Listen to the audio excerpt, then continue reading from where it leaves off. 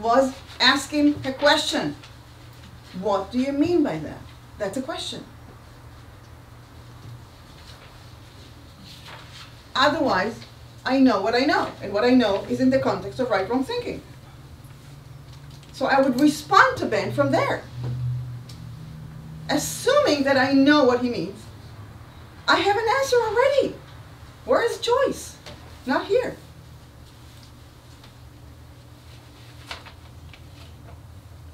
Living in choice, on the other hand, means having a lot of courage, because most people don't live out of choice.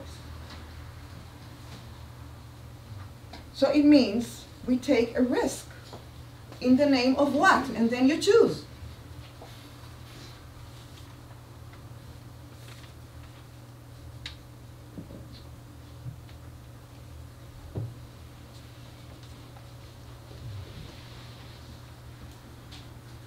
You said take a risk in name of what? You have your question? Yeah. In the name of what would you take a risk? For you, in the name of what would you take a risk? Of asking, discovering, not knowing, slowing down. Just my nature, but then again, it goes back to it. Slower and...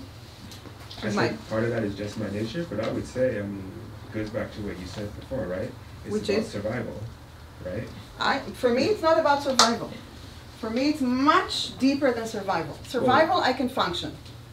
I want to live and flourish, not Live, survive. Right? Okay? Live, get busy living or you get busy dying. Okay, that's another way to say it. But survival is what we all do. We go to work, we don't like it, we come back home, we don't like it, we go to work, we don't like it, we come back home, we don't like it. But when you said about survival before, yeah, in terms of the reptilian brain, yeah, you said the essence of that, right? Yeah. Decide. Yes, live. yes, Okay. but So for survival, you need automatic mechanisms. For living, you need thinking and choosing mechanisms. And learning. And learning. And learning. Yes, yes, yes. So you're saying that's the connection between the reptilian mind, right, and survival and living and dying, and the limbic and the prefrontal cortex of living. What is this is the connection? What do you mean? Living and dying. I'm not saying that. I'm saying that if I only want to keep operating on survival mode, which is what we do most of the time, I don't need anything new. I have it all. It's been digested, it's in my body, okay? Right, wrong thinking. Not enough for everybody. Separation, we know that. Fear, we know that. Anything new about it? No. What is the world you'd like to live in? Choice. Choice, so you have to do some work, which is the opposite of what you've been taught. Unlearning, relearning. But we've got to go beyond choice, right? We what? Don't we need to go beyond just choosing for me? Yes. Choosing for us. Like what is the beyond? I like what you're saying. If my context is only choosing for me, then I'll just fill my house with a bunch of stuff that I really don't need. Thank you for saying that. This is not the choice I mean. This is the illusionary capitalistic choice. I'm not interested. So choosing on behalf of... Choosing out of need, not only for me. Yes, thank you for bringing that voice. The three intentions of the compass are connect, choose, influence. Connect, choose, influence. You can think about it for a year now. Because every day you can discover something new, what that means to me. Yes? What do you mean by choosing out of need instead of for myself? What do you mean about that? Not instead of for myself. Choosing out of needs instead of right-wrong thinking. Okay? The other instead was not only for me, but instead for everybody, including everybody in my choices. The impact of my actions. Usually we do that through guilt. So we say sorry, sorry, and we think we finished with this. No, I want to be conscious and look if there is an impact to my thinking, to my doing to you. Then I want to take responsibility by recognizing it and listening, not by justifying and excusing myself. That's an example. Is it clear? Yeah. Good. Tell me if not. Good. Okay. So we have the three powers. The brain that keeps doing what it knows. The society that keeps feeding us with, I don't want to use many, many words, nothing true. And the family, which is a branch of re-manifesting that. What is the world we want to live in? Choose a word for yourself now. Really write it down. What is the world I would like to live in? And there is no right answer. There's answer of now for you. Tomorrow there's going to be another answer.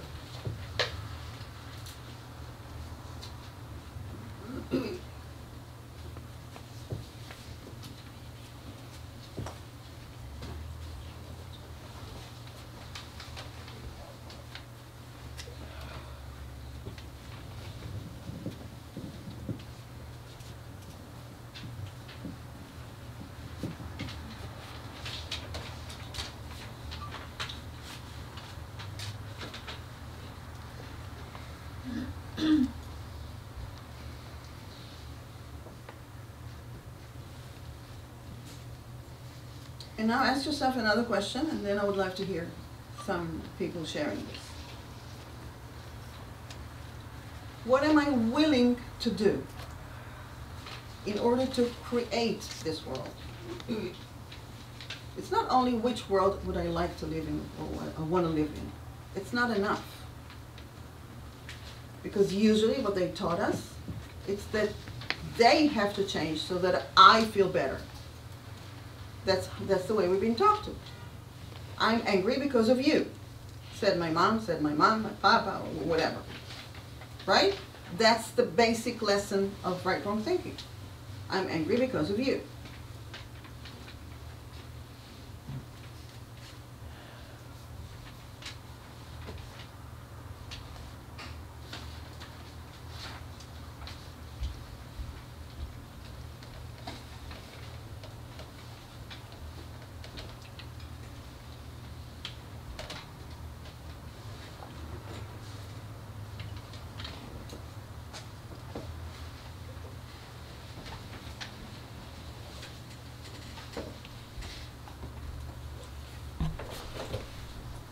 So, can I hear a few voices? What is the world that I would like to live in? And what am I willing to do for that? And this is a moment for you to act out of courage. Because it's not easy to speak in public because we might be judged. So you know, don't forget, we're judging each other all the time. We are doing it. Why are we doing it? Is it clear now? Why are we judging?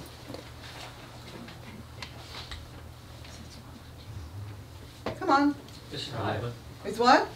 Survival. Yes. How does it help survival if I judge you? Safety. Safety. How does it help safety? For the future to see. For the moment. It's for now. Okay? Because I look at you, okay, and my brain says danger. Why? Because we never met before. So I don't know how to react. Who you are, I cannot see inside of you. So the fastest way for survival is to judge you. Not because I am bad or you're bad. Nothing to do with reality. Zero reality. Just so that my body feels safer. So that I speak to you and I don't tremble. Oh, what am I going to do with this? Aha, you're now I know what to do. Clear? So this is why we will keep doing it till the day we die. Because it's fast and simple. Not real, not true. Okay, so we go over it. We translate the judgment into something that's underneath it. It's my need. But I will keep judging. Can we live with this in peace? Please. Why do you say no? Can you give her the microphone to me?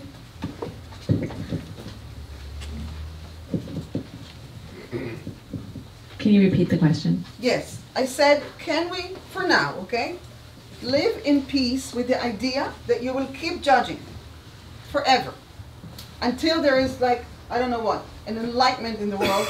Not sure it's coming soon. Yeah, I guess I guess we can live like that if because it's quick and it's a formula and it works, as you were saying. Okay. Yeah. So what's the difficulty for you? You said no when I said right. I think I misunderstood your question. Okay, yeah. okay. So let's have it clear, okay? Why have it clear? Because this is the path to compassion. Because if I catch myself judging, and I judge myself for judging, I'm trapped. If I catch myself judging, and I know it's as human as anything else, given the society I was born to, I can breathe and accept myself. Can we do that for a moment? Can you prepare yourselves for the next judgment, which may be happening right now? Judging me, judging someone else by you, just like, because we know how to do it. Because it's easy. Why do we judge? It's easy. Good boy. It's safe. Yeah, right. It's safe. Past experiences. It's what? Past experience. Yes. And the past experience is easy for the reptilian brain to repeat. I know how to judge, so I will judge again. Simple. Crazy, but simple. So what do we do with judgments? What can we do very different from what we have done until today? Translate them. Two more tools, okay? Write it down.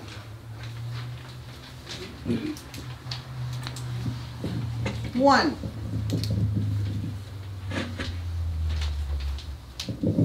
This is a practice for life. Again, I am hearing myself, telling myself, and then you say the judgment. For example, I judge myself for being, what was it? Stupid? Idiot. Idiot? Okay. I'm hearing myself, telling myself that I'm an idiot. I'm judging my whatever, my husband. What was the judgment about him? He is what? Angry. No, this is not the judgment. What is the judgment? He's hostile, okay? I'm hearing myself, telling myself that he's hostile. If you practice this for half a year, your life will change. I can sign a paper if you want. You take that, I give it to you. But if you really practice, I did it for half a year until something started cracking in the dense, automatic self-judgment. Because it's ugly to judge, right? What am I doing judging now? It's ugly to judge. Ugly person. Okay? Yet another proof how terrible I am. I was not idiot, I was terrible. So you don't do, what you're saying is you practice not doing that. No. What I practice is recognizing the judgment. to Recognizing. wake up much faster from the nightmare of believing the judgment. The thing with the judgment is that I believe it as if I am describing truth. Like I'm saying, he's hostile, I'm an idiot. My brain thinks I'm describing who I am or who this person is. It sounds as if this says something true about someone, right? And this is what it means, believe it. Believe it means I'm not even checking my words. There's no question mark there. I know I'm an idiot. I know he's hostile. I know they're leaving me. And now you're just saying, Now, don't think now, about that. now. The practice creates an inner observer. By saying, I'm hearing myself, telling myself that I'm an idiot, at some point I can hear like a, I don't know, an inch of gap between the thought and my believing it. I can observe myself thinking. So not all of me is taken by the thinking. Because when I believe I'm an idiot, all my body moves like a body of an idiot and it's living out of fear. Right? Catherine, you know that. You know that. When you look at your husband and he's on the phone and all you have in your body is he's hostile, and you have many more judgments about him because you're 10 years, you have enough judgments.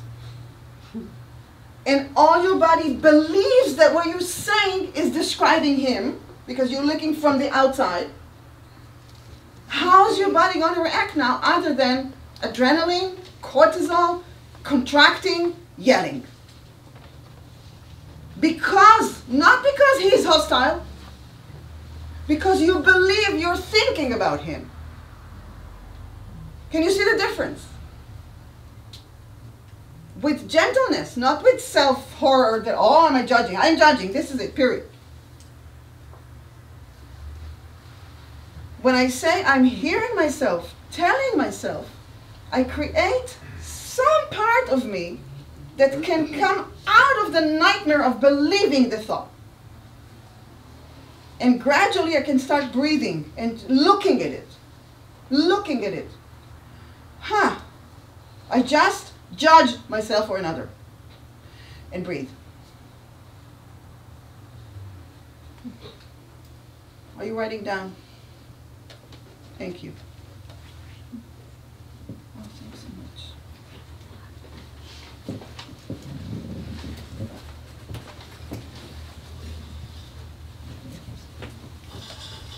Yeah.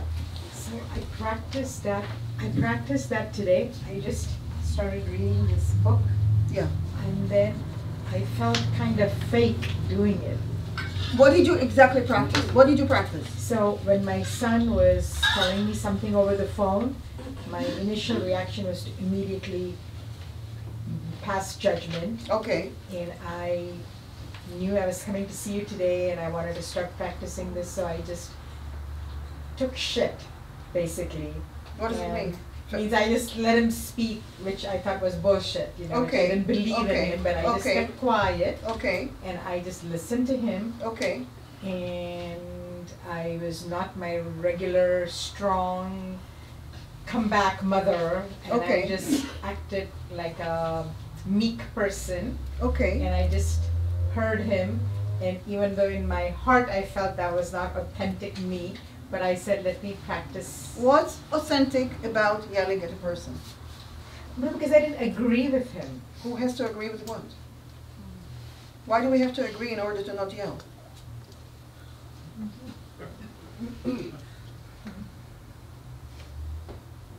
There's another false story. We can only be together if we agree about everything.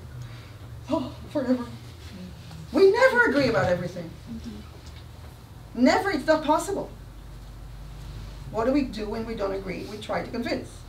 Because we have this social belief that only if this person thinks exactly like me, Right. we can be close. Yes. Oh, I'm his sure. mother, he should think like I am. Yeah, right. Then I'm a mother even more. Yeah, we know that? Impossible. What do we do in order to stay close and together, even if we don't agree? What do we do? Take a deep breath. Yeah, take a deep breath, it always helps. And have a conversation not in the heat of the moment about the disagreement. So What's let it going- go then, and then just another I time. don't know about letting go. Be with whatever you can. Do your best in the moment. That's it. You always do your best anyway. And my best today looks like that, and tomorrow it will look like that. And then have a conversation to understand the depth of the meaning of the disagreement.